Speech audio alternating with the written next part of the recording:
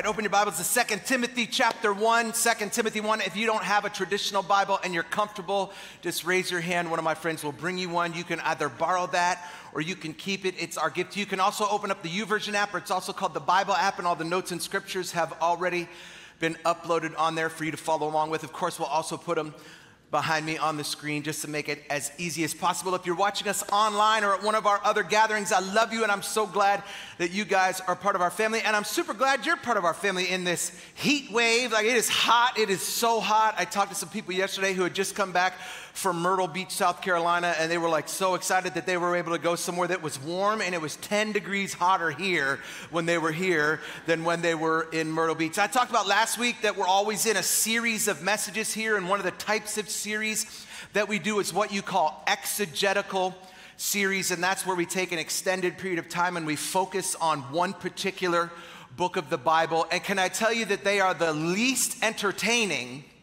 but they are the most educational, because what I've come to understand is that I'm not looking to entertain people. I'm looking to educate people, and I'm looking to get people to fall in love with this book that is the only thing that will sustain them, because entertainment will not sustain you. We know that things that used to be entertaining now can be something that is offensive. The Cosby Show used to be the most entertaining show in the world when I was a kid. So this whole series is meant to give us a deeper knowledge, a deeper understanding. And so we're going to spend the next 9 weeks talking about 83 verses, 7 of which we're going to talk about today. And I know that it's slow.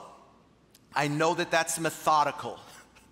But after close to 25 years of being trusted to stand behind pulpits when it comes to speaking specifically about books of the Bible, this has become more than my style. It's become my strategy.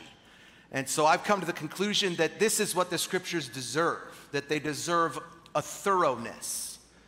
Because I think the temptation in our fast-paced, instant access, instant gratification culture is to speed through, to skim over and pick out the parts that suit us in the situations that we find ourselves in at the moment. But Scripture was never meant to be skimmed.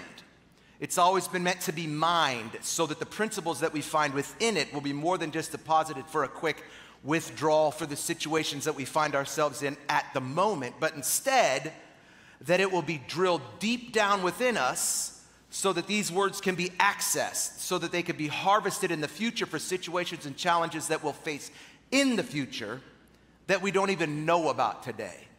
So for the next 9 weeks, we're going to linger on 83 verses that the great apostle Paul wrote to his apprentice, to his spiritual son, Timothy, starting today with a message we're calling Fan the Flame. Let's pray. God, we love you.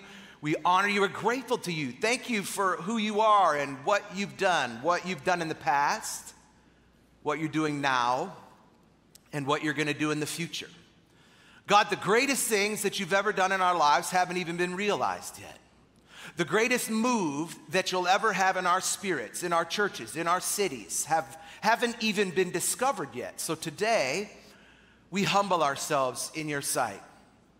You said if we humble ourselves in the sight of the Lord, you will lift us up. And so today, I pray that as we make ourselves small, that you would fill us with your spirit and your grace, your wisdom, your understanding. Make us less like us and more like you. In Jesus' name, amen. So over the course of the past few years, particularly during the season that I was blessed with concentrated time afforded by a global pandemic and the shutdown that it caused, I've grown to love not only the writings of the Apostle Paul, but the person of Apostle Paul, his past, his personality, his passion, his presence that he carried throughout the global climate of this first century world that he wrote his letters into and for. I've grown even more, if possible, to love biblical history, the content, the context. It makes the whole thing come alive. But I don't only love biblical history, I love church history. Church history lets us know that we're a part of something bigger. I think it's important for me as a pastor to periodically remind you where we fit into the flow of what God has done and what God will do. Because as Jesus people, we're living our lives between two spaces. Our entire lives are lived between two eternities, eternity past and eternity future.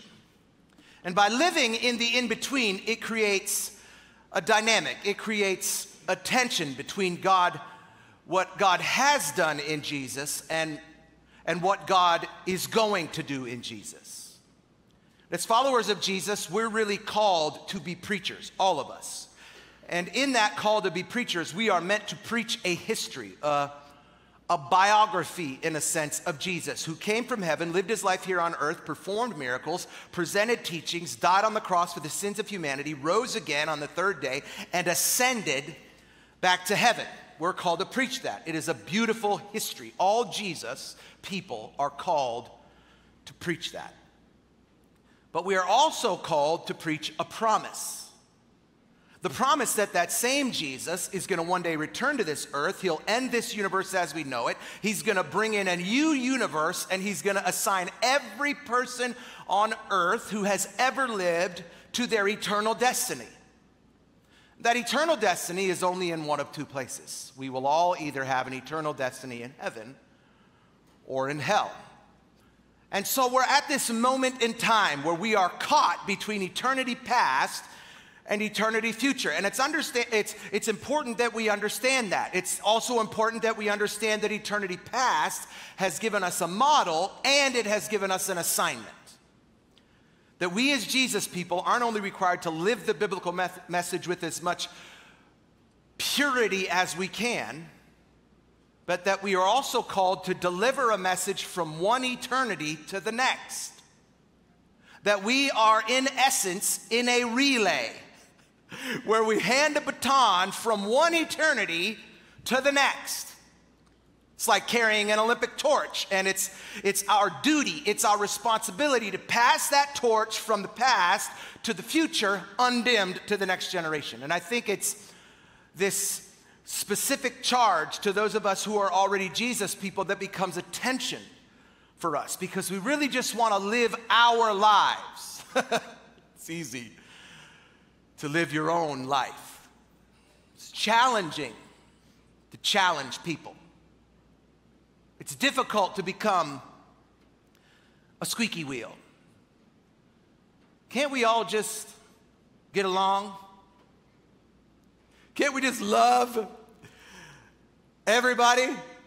Yeah. We are supposed to love everybody.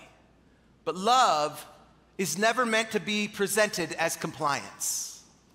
And so we have a responsibility to live with a boldness, with a faithfulness to preaching the gospel, to spreading this story of Jesus. And as I look through the scriptures, I can't find any other place that better establishes that message in our hearts than this book of 2 Timothy. It's why we started with second rather than first. It's Paul's final word to the church, to you and to me. It's like his spiritual last will and testament. And throughout its verses, a charge is given over and over to Timothy and through Timothy to us. And that charge is that we are to be bold and faithful in sharing the gospel. So, I want to read the text. I want to read all 7 verses, and then I want to come back and do my best to break it down into 3 sections. I'm going to give you a brief introduction to Paul and Timothy. Then I'm going to try to look at Paul's motivational methodology, which is, in essence, how he got Timothy to receive this charge of continuing in his apostolic ministry after his death. And then finally, I want to look at Paul's charge to Timothy that he should fan the spiritual gift into flame. So let's look at the scripture. It says, Paul, an apostle of Christ Jesus by the will of God, according to the promise of his life in Christ Jesus, to Timothy, my beloved son, grace, mercy, and peace from God the Father and Jesus our Lord. I thank God, whom I serve with a clear conscience, the way my forefathers did, as I constantly remember you in my prayers night and day, longing to see you, even as I recall your tears, so that I may be filled with joy. I'm mindful of the sincere faith within you, which first lived in your grandmother Lois and your mother Eunice, and I'm sure is in you too. For this reason, I remind you to fan into flame the gift of God, which is in you through the laying on of hands. For God has not given us a spirit of timidity, but of power and of love and of self-discipline. Maybe you heard that verse like this: God has not given us a spirit of fear, but of power and of love and of sound mind. What's interesting is in the Greek, the word doesn't say timidity or fear. The word says cowardice. God has not given us a spirit of cowardice. God has not called us. He has not created us. He will not allow us as Jesus' people to live our lives as cowards. I think it's interesting the way that Paul begins this letter. He says, Paul, an apostle of Christ Jesus. Now, if you've read the works of Paul, you may say, well, he started like every letter in that way. Why is this interesting? To me, it's interesting because of the audience. He's addressing Timothy, this young guy who's not only become a really good friend, but a guy who he calls his spiritual son. Why would he need to tell his spiritual son that he is an apostle? Well, first, the question that presents itself is, what is an apostle? Many of us have heard that. We've heard that word, and you hear about, particularly when you talk about Paul. Now, if you come from the Catholic Church, you probably didn't hear him referred to as the Apostle Paul. You probably heard him referred to as Saint Paul. But in the evangelical Protestant church, we call him the Apostle Paul. It's really his title. What is that? An apostle is someone who's been sent with a mission, with a message, and a sense of authority from the person who has sent them. And in Paul's time, that apostolic authority was bestowed upon people by a committee. And for someone to qualify as a biblical apostle, that person had to have witnessed Jesus' earthly ministry firsthand, including his baptism, his crucifixion, and his resurrection. But Paul asserted, we know, if you know the life of Paul, he didn't see any of those things in the flesh. And so Paul asserts that he was an apostle who was called personally by Jesus for a specific task. He says, Paul, an apostle of Jesus by the will of God. And over throughout his ministry, he kept going back to this fact that he had received his apostleship directly from God, not from men, not by a committee. Nobody voted him in. Nobody could vote him out. And so he hung his hat on this fact that he had a personal encounter with Jesus that changed his life. That's why it's important that we have a personal encounter with Jesus, that we develop a personal relationship with Jesus. Because when you get to heaven someday and they ask you where your ticket is, you don't get to say, my grandmama had it when she got here. You don't get to say, well, my mom was a believer, because nobody else on earth gets to punch your ticket. You have to have your own passport. And so Paul says, I was personally called. And when he had that personal encounter with Jesus, it changed his life, his direction, and his will. What was Paul's will for Paul? It was to crush the church. It was to disband and destroy this Jesus movement. But what was God's will for Paul? It was that he would build the church, that he would carry the message of Jesus to the farthest regions of the world. And guess what? Paul lost, God won. God's will trumped Paul's will, and it transformed his life. So again, he says, I, Paul, am an apostle by the will of God. In fact, he really emphasizes that point in his opening to his letter to the Galatians. He says, Paul, an apostle not sent from men or by men, but no, I was sent by Jesus and by God the Father who raised Jesus from the dead. So he's establishing his authority. Now, here he is writing to his friend and his spiritual son, Timothy. So why would he feel like, let's pause for a second. When Paul wrote this, he didn't know he was writing to you. He didn't know that he was writing the Bible. He wasn't on an assignment. There wasn't, 32 guys that got together and sat down over coffee at the exchange and said, what we should do with the rest of our lives? We should write a book that lasts forever, that makes people most of the time feel like crap, but sometimes makes people encouraged and makes them feel like they can make it. That's what we're going to do with the rest of our lives. Bro, he was some dude ready to die who wrote a letter to his homie. He didn't know that you were going to read this thing. He just thought that his dog was going to read this letter, and he's about to die. And so why in the world? Like if I wrote a letter to my son, I would never say, "Dear Isaiah, from your father, the one who gave you life." He'd be like, "Bro, why are you so stupid?" Like, of course, I already know that. I know that because you pay all my bills. I know that you're my dad. And so, like, why would he have to remind this dude who's his son of his position? The reason for it is because he was driving home the weight and the seriousness of this letter. He's saying, "Timothy, I know you know who I am. I know you know how I've lived my life. But I want you to keep that in mind because I'm about to give you a really heavy task." And because of the heaviness of that task, he's reestablishing his authority right from the beginning by saying, "An apostle of Jesus." Bet you never read the Bible this slow in your whole life before, have you? Never spent 16 minutes talking about 2 sentences. He says, "Paul, an apostle of Jesus." How? According to the promise of life that's in Jesus. And he's passionately communicating that in Jesus there's a promise of life to those who are dying.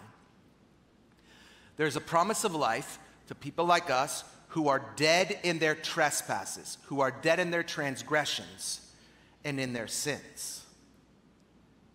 But people who are outside of Jesus, there is no promise. People who are outside of Jesus are dead men walking.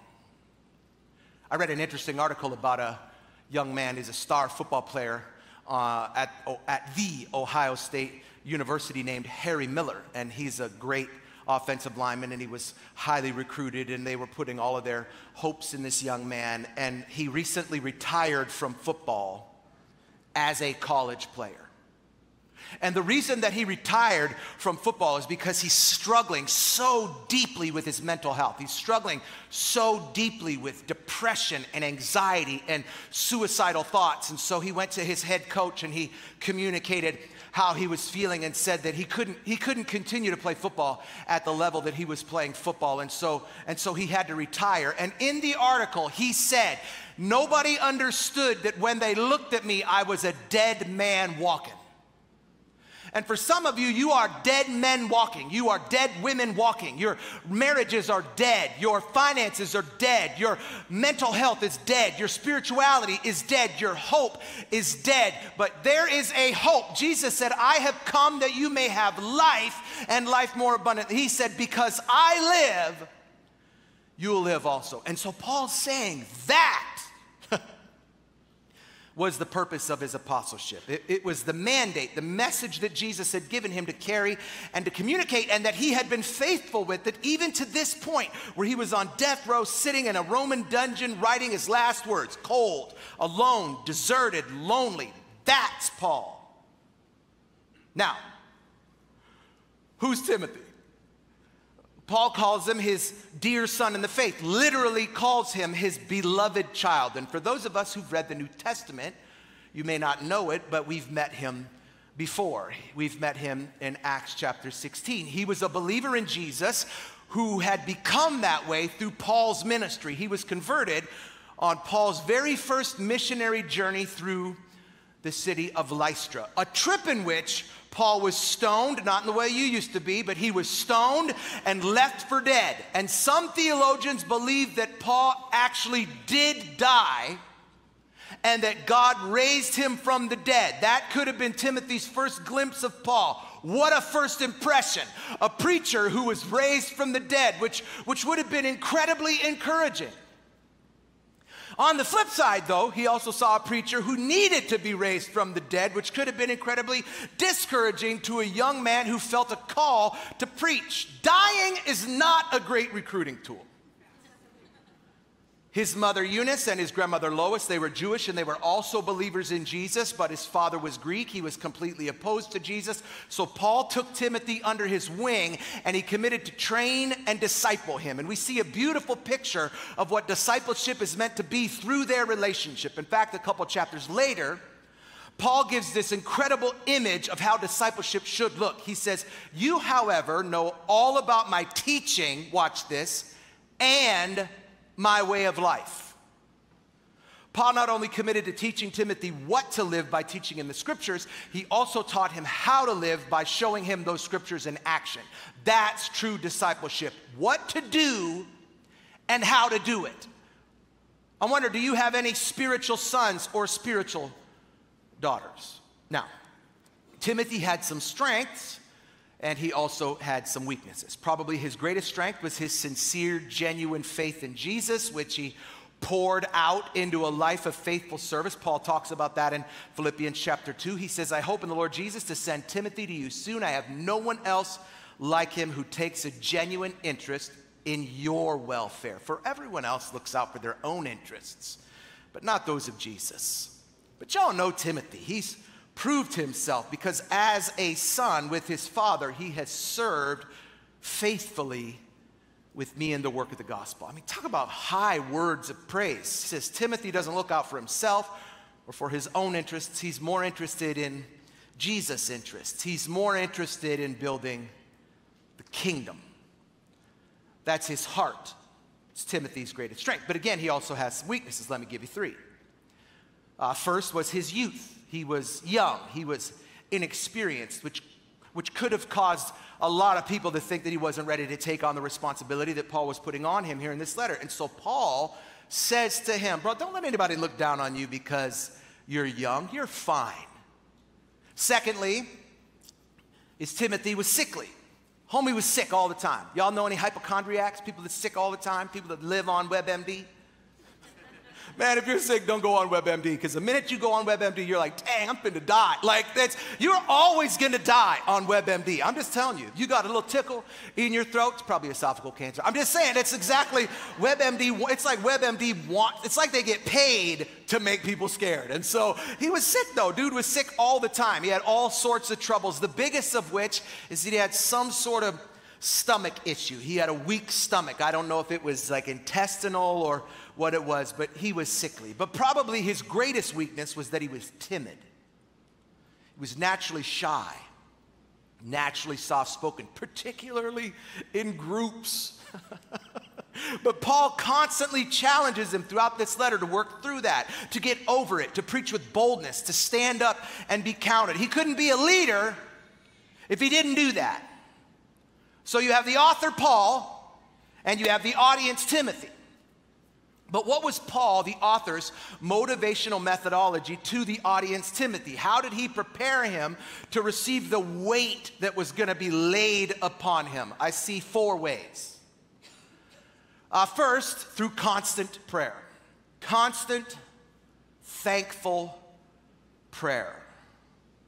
Paul tells him, I thank God as night and day. I constantly remember you in my prayers. Now, again, picture Paul. He's sitting in a dark, damp, depressing dungeon. He's just had this small circular opening opened above his head, letting in air and the little bit of light that he's using to be able to see and to be able to write these words. And at this point in Paul's life, he knows he is about to die. I mean, he even says, I'm already being poured out like a drink offering, and the time has come for my departure. And so as he's writing these words, he knows that he's gonna die. And in these moments, he could have started looking inward. He could have started feeling sorry for himself. He could have started living in his own misery. Woe is me, I may as well go eat dirt and die. Instead, he gives us a pattern of joy and contentment. An example of how to behave in a situation when their situation and circumstances stink. He commits to constant prayer. It actually reminds me of a guy here in Green Bay. His name's Bill Magoon. I mean, he's not in prison. He's not on his deathbed. He's retired, but I think he likes it. Every once in a while, though, Bill will call me or he'll send me a message that's simply letting me know that he's praying for me. And he does that for like tons of pastors here in Green Bay. And I can't think of many people's calls that encourage me more than Bill's. That was Paul. In some way, he's receiving this inward therapy through his outward focus. But in a way, he's also preparing Timothy. He's saying, Timothy, I want you to know I'm always praying for you. I wonder, who are you constantly praying for? Here's the second way he's preparing Timothy is through his personal example. Again, this is part of Paul's pattern of discipleship. He lived out his faith in front of Timothy. Who are you living out your faith in front of? And so he's saying, because I thank God night and day like our forefathers did, I have a clear conscience. Do you have a clear conscience? See, some of you don't read the book because the book offends you. Some of you don't read the book because it reveals things to you about you. Some of you don't read the book because you got a cloudy conscience. I don't want to just be forgiven. Like, I'm forgiven. There is zero doubt on earth that I am not going to, I am going to heaven 100%. If you're going to bet on one thing, bet on the fact, I'm going to heaven. But I don't want to just I don't want to just be forgiven. I don't want to spend the rest of my life serving Jesus in between sins.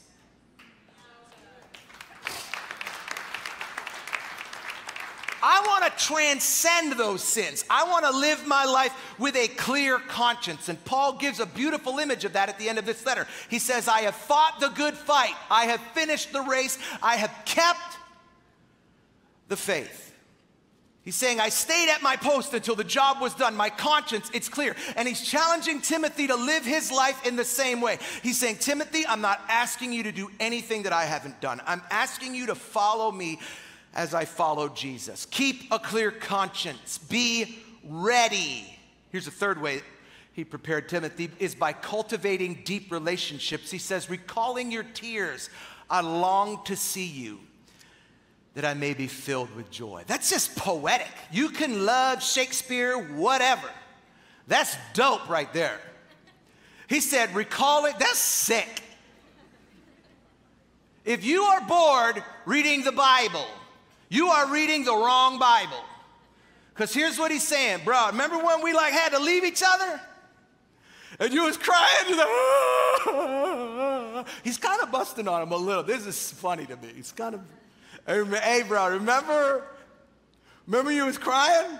He's like, hey, bro, don't leave. Yeah, I still got a little of your snot on my shoulder, but recalling your tears. Any parent who's ever had a kid leave for college, I already know. My kids are both leaving for college in the fall. I'm already practicing crying on their bed. I'm just telling you, sometimes when they're at school, in high school, I just go in the room and I just cry. I'm getting the pillow warmed up for the tears. I'm just saying. And Paul said, recalling your tears, I long to see you so that I may be filled with joy. That's a lesson in how to treat each other. I think we have to be open and honest with each other. Yeah, we do have to confront each other if we see each other in sin. That's love. We do have to challenge each other to be faithful in what we say and in what we do. But before any of those challenges or confrontations happen, there has to be a sense that the person confronting or challenging us really loves us. My pastor used to say, you could say anything you want to people as long as you say it in love. And Paul did that. He poured his life into Timothy. So Timothy knew, yes, there are some serious, heavy requests coming my way. But this guy who's asking me to do that, he really loves me and he has my best interests at heart. Here's the fourth way that he's preparing Timothy is through constant encouragement. When Paul started out, he was a bit of he was a jerk. Let's just be honest. He's trying to kill people. And so I don't think Paul was a natural edifier. I'm not a natural complimenter. I think nice things about people, but it seldom makes it from my brain to my mouth. I think the longer that Paul fulfilled his mission, though, the more he looked for things that he could recognize in people to bring them encouragement.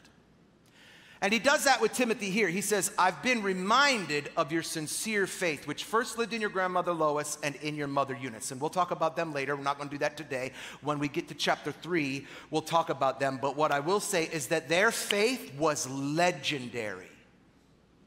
And Paul says, I'm persuaded, Timothy, that same faith lives in you. And Timothy fully understood that from Paul, He couldn't have gotten a higher compliment. Paul was speaking life over him. He was saying, bro, I know you're shy. I know you're young. I know you're sick. But your faith, come on, man. That ain't no joke. Your faith is real. It is sincere. You, Timothy, are a true believer. And that's why Paul chose him to carry out his mission, to carry out his mandate, which is like a really heavy load. So he says up front, listen, my son, this is going to be hard, but I know you can do it because you are the real deal. And once that groundwork of faith had been laid down in Timothy, Paul delivers his first charge to him. He says that he should fan his gift into flame. He says, for this reason, I'll remind you to fan into flame the gift of God which is in you throughout the laying of my hands. What is the gift of God? It is Timothy's spiritual gift. A special spiritual gift that Jesus had given him upon conversion. And we all have one of those gifts. God gives them to every one of us when we receive him as our Savior. If you look back at 1 Timothy, there's a passage that refers to Timothy. Paul tells him, devote yourself to the public reading of Scripture, to the preaching and to the teaching. Don't neglect your gift, which was given to you through a prophetic message. And I don't know what that prophetic message was, but I do know that when he got that message, he also was given a spiritual gift, and that gift was the gift of preaching and of teaching the word. So here in his epilogue, Paul says, Timothy, you should fan that gift into flame, and he's telling us the same. The fact is, every one of you, if you are a Jesus person, you have a spiritual gift, a supernatural ability given to you by God to fulfill his calling on your life. It isn't natural. It's not a natural ability. That's a talent.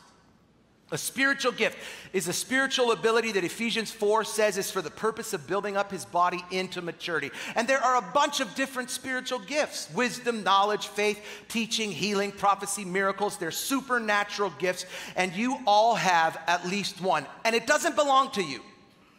It's only yours temporarily. When you die, you're going to have to give it back because you're not going to need any of those gifts when you get to heaven. But when you get there, God's going to ask you what you did with it.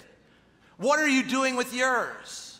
Well, maybe you're not doing anything with yours because you don't actually know what yours is. So the question is, how do you discover them? Well, for years, we've had everybody who's gone through our class growth track take a test, and that would reveal to them what their spiritual gifts are. And so if you haven't taken your spiritual gifts test, there's a QR code that we're going to put up on the screen, and that'll take you to it. I want you to scan that, and I want you to take some time to figure out what your spiritual gifts are. Because listen, it's going to shock you.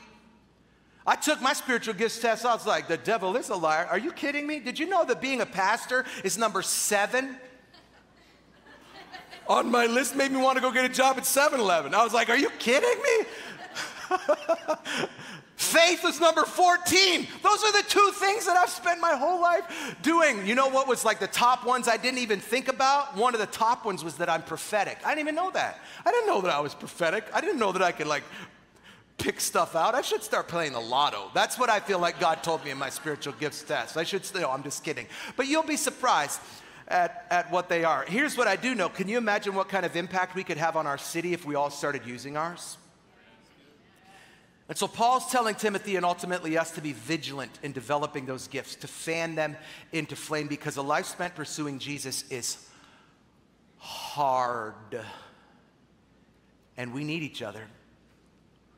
You need my gifts, and I need yours. We need each other's gifts to survive and to thrive. And I want my life to be an example of that. I want God to wring out every little drop of the gifts that he's given me. Like Paul, I want my life to be poured out like a drink offering. And I ultimately want you to want the same thing too. And so I beseech you, my sons and daughters in the faith, fan the gift into flame. Will you do that today? Would you close your eyes? Fan the gift into flame. Before you can have a spiritual gift, you have to have a spiritual encounter. You have to have an encounter with Jesus like the apostle or St. Paul had, where he changed direction in his life, where the things that he had been doing were no longer working, and so he turned course. I wonder if you're here today and you haven't had an encounter with Jesus. There's lots of ways that we talk about that in the church. We talk about it as salvation, giving your life to Jesus, giving your heart to Jesus, entering into a personal relationship with Jesus. But simply what it is just you give up, you surrender. I did that 27 years ago, and my life has never been the same. It wasn't easy, and my life hasn't been easy since.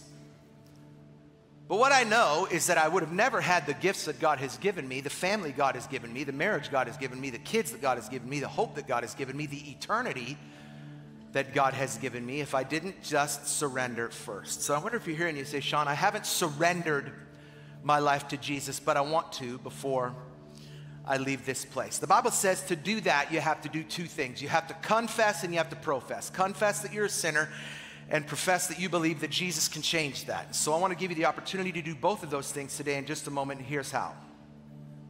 In just a moment, I'm going to ask for people who want to receive Jesus as their Lord and Savior to do two things. First is, with nobody looking around, I'm going to ask for people to raise their hand and make eye contact with me. Once you've done that as your act of confession, once we've made eye contact, you can put your hand down. Secondly, in your act of profession, I'm going to ask you to repeat a prayer after me. I'm going to say a few lines, I'm going to pause, and then if you repeat those words and you mean them in your heart, the Bible says that you will be saved. So if you're here today and you say, Shawn, I don't have a relationship with Jesus, but I'd like to, with nobody looking around, I'm going to ask you to just raise your hand and make eye contact with me. Thank you, thanks, thank you, thanks, thank you, thanks, thank you, thanks, thanks, thank you, thanks, thanks. I'm going to ask everybody in here to say these words after me. Jesus, I have sin in my life, but I don't want to anymore. Please forgive me. Come into my life and change me. Make me different. Make me new. Be my Lord. Be my Savior. In Jesus' name, amen. Just keep your heads bowed and your eyes closed. I wonder if you're in here and you say, Shawn, like I'm a Jesus guy, I'm a Jesus girl. I took those steps previously in my life. I've gotten the first gift, which is the gift of salvation, but I either want to know what my spiritual gifts are, or I haven't been fanning those gifts into flame. And I want you to pray for me today that I will do that. If you want to fan the gifts to flame, I want you to just raise your hand with nobody looking around. Yes, yes. Let's go. Jesus, we love you. Thank you for my friends who are in this place. God, I pray peace over them. I pray power into their lives. That God, as we fan into flame those spiritual gifts, you'll not only change their lives, their relationships, their homes, but that you'll change this church and this city. In Jesus' name, amen.